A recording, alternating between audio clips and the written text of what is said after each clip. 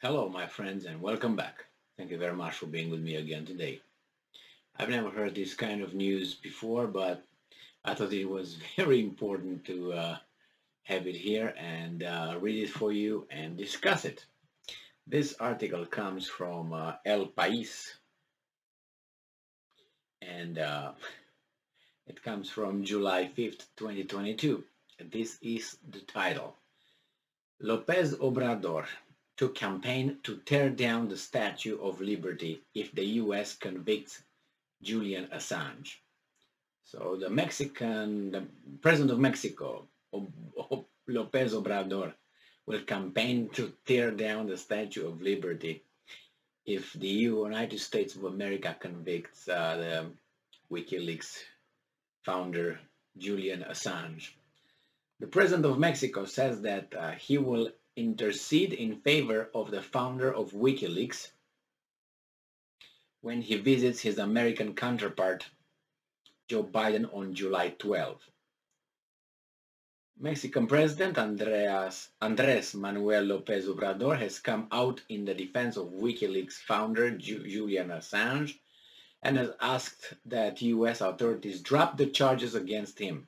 And I'm quoting, "If they take him to the United States and he is sentenced to the maximum penalty and to die in prison, we must start a campaign to tear down the Statue of Liberty," end quote, said the president, who often goes by his initials AMLO, AMLO, in his news conference on Monday. The Mexican leader added that he will discuss the issue with his counterpart Joe Biden during the upcoming visit to Washington on July 12. Lopez Obrador's comments followed information published this weekend by the Washington Post that the organization Reporters Without Borders criticizing the situation of insecurity and violence experienced by members of the media in Mexico. 12 journalists have been murdered in the country so far this year at a rate of 2 murders each month. And I'm quoting, "It is a smear campaign against the government of Mexico," end quote, the president asserted on Monday. Convicting Assange would imply that a monument in New York is no longer a symbol of freedom, said AMLO. The Mexican president said that he had already discussed the issue with the former U.S. President Donald Trump. There can be no silence, he added. Assange is wanted in the U.S. on 18 counts, including a spying charge relating to WikiLeaks' release of 2010 of vast trove of confidential U.S. military records and diplomatic cables, which Washington said had put lives in danger. His extradition was recently approved by the United Kingdom following a long legal battle. The activist had lived in the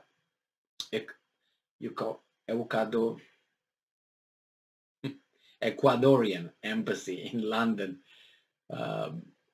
for 7 years between 2012 and 2019 before being turned over to British authorities. Courts in Spain were also involved after it emerged that the head of the Spanish firm employed to provide security at the embassy had secretly made recordings of Assange speaking with his lawyers, and many have conveyed this information to the CIA. What did you think? It was under surveillance 24/7.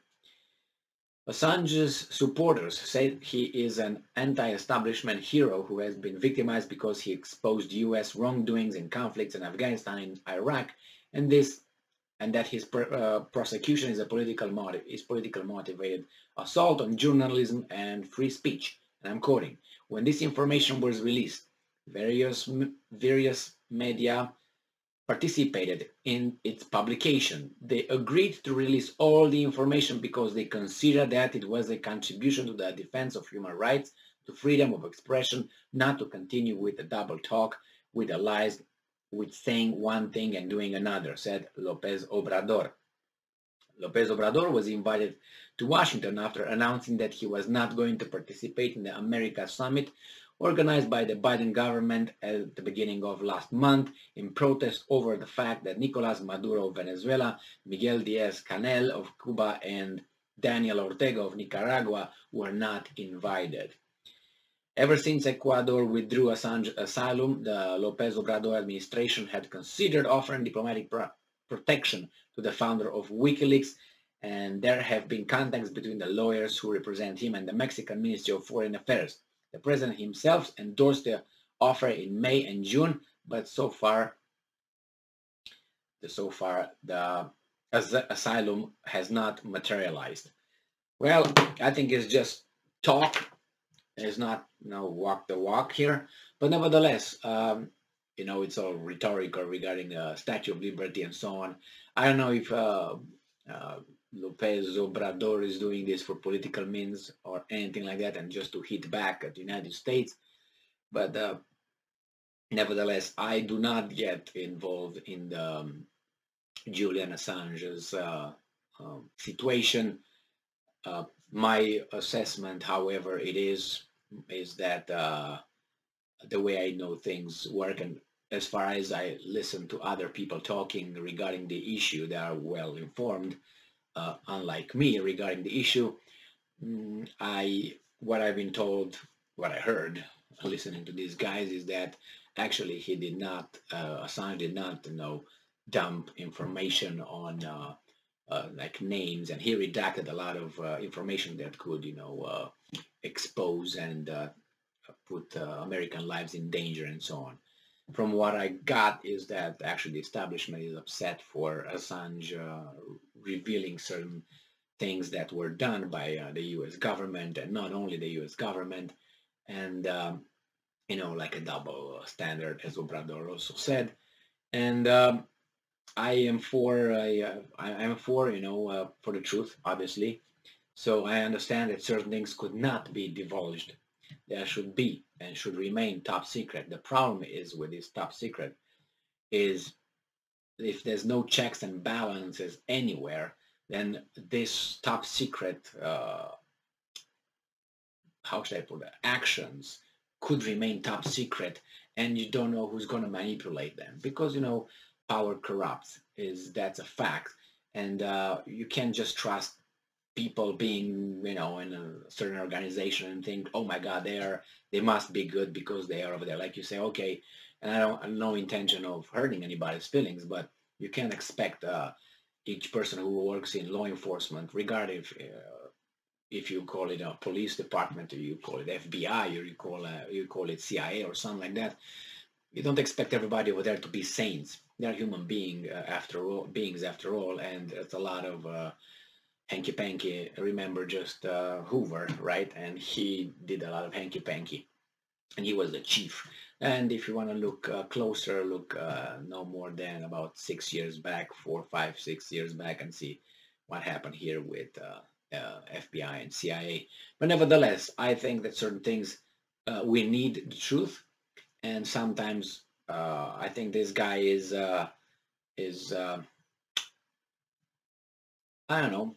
That's why I do not know exactly what information he released. From what I've been told by other individuals over here, people that are informed about it, there was nothing that would do that. But I understand the government wants to get him, and they will get him. I have no doubt. I had no doubt from the very beginning they will get him. Remember what happened with Snowden. Remember what happened with what was I can't remember the president, Maduro. Was it Maduro? I think it was Maduro's Maduro. No, it was not Maduro. The airplane that was it was forced to land, I think, in Spain or France, thinking that they got Snowden in the airplane, and the CIA and the U.S. government forced countries, and then nothing. They can do whatever they want, unless you have on the other side someone else who does the same thing, and they kind of don't go on each other's turf too in the open. That's a war behind the scenes between all these organizations, departments, institutions. So I knew that Assange will not end up well, and he's not going to end up well, unless there would be a U.S. president, or I don't even know who could intervene and say, you know what, I'm kind of God here, and I decided this guy will not be prosecuted, and forget about it.